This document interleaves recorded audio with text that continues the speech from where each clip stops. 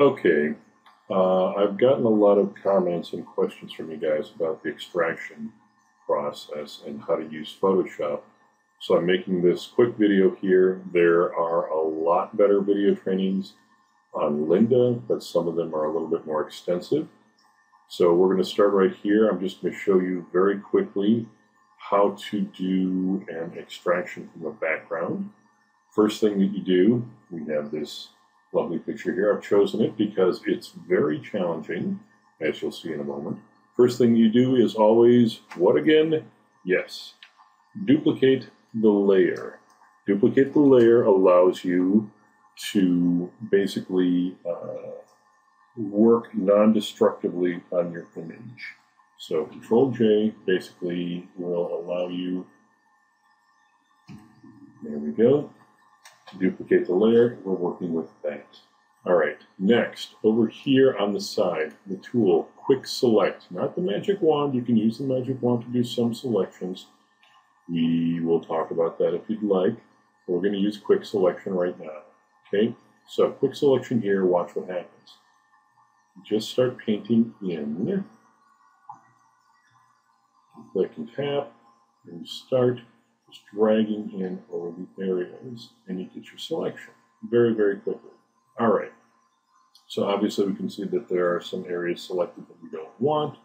We go up here, no, don't want that, don't want that, okay, do want that. All right, fairly okay. This one down here. Now, main thing that we got to do here, pay attention to refine edge. Okay, with refine edge, what we're seeing now is, the selection looks pretty bad. What you're able to do is you're able to use this little thing here to paint in the edges. Okay, so what we're going to do is we're just going to start going around the hair and telling the computer and Photoshop, no, the edge is actually over here a little bit, and we're going to paint in the detail. This is where the edge should be. Perfect. See, we start recovering some of the hair that has been lost and matted out. You do this a little bit at a time, you have a little bit more success. Okay? It's not perfect, but it'll allow you to get some things there that weren't otherwise. So we're just going to go around the image here. All right, missing some detail on the shoulder there. Now, you want to see what it looks like? Go back to reveal layer. There's all these strands over here. Paint those in a bit.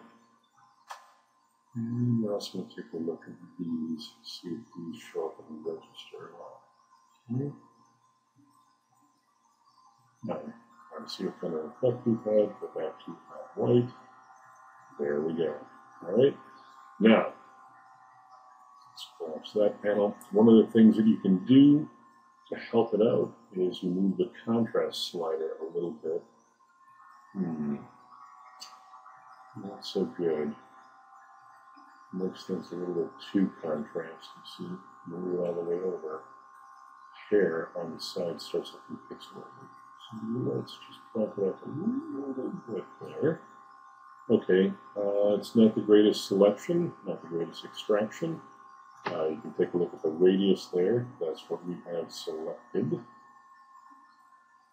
And we're going to hit OK with this. All right, this is now our selection. What I suggest you do is then click on Mask. Okay, what does that do? Turn off the background layer. It shows that you are on a transparent background. The layer mask, which is right over here to the photo, this little thing here is a layer mask. It says we are masking out all the things. Okay, just remember this little rhyme: white reveals, black conceals.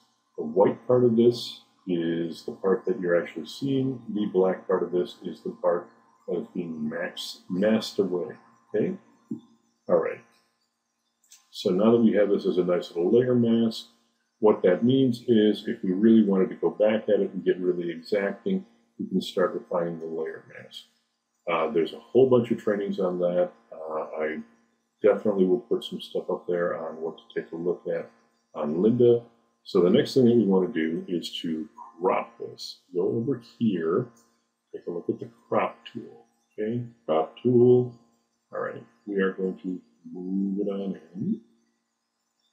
And move it on in more like that to get a little bit more of a square. Look at this. Click OK. All right, we've cropped it. All right, to save this, we're going to do a save for web, which is just a button mash. Alt-Shift-Control-S. Those of you who are gamers know what that means. Just hit all the buttons and then hit S. We're saving for web. Let's take a look at it, about 25%. Yeah, looks okay. It's a ping 25. Make sure you've got transparency enabled here. Click Save. And you shall join the little rogues gallery of extractions that I'm doing here for the class, which we're going to be using.